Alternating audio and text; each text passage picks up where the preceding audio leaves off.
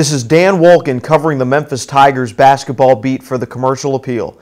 It is Sweet 16 week, and we are headed to Glendale, Arizona, just outside of Phoenix, on Thursday to watch the Memphis Tigers and the Missouri Tigers in what should be a classic, entertaining Sweet 16 game.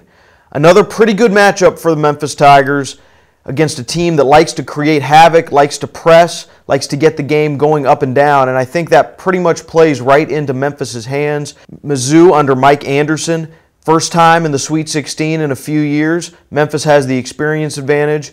Missouri, not a great rebounding team, so once again, it will be incumbent upon the Tigers' big men, Sean Taggart and Robert Dozier, to crash the glass for second-chance opportunities. Now, obviously, if Memphis shoots the ball from outside, as well as they did in the second-round win, I don't think anyone's going to touch this team, including Connecticut in the Elite Eight, but you can't count on that. And I think what Memphis has to do is attack that Missouri press, push the ball up the court, try to get some easy layups, and see if they can get Missouri on their heels a little bit.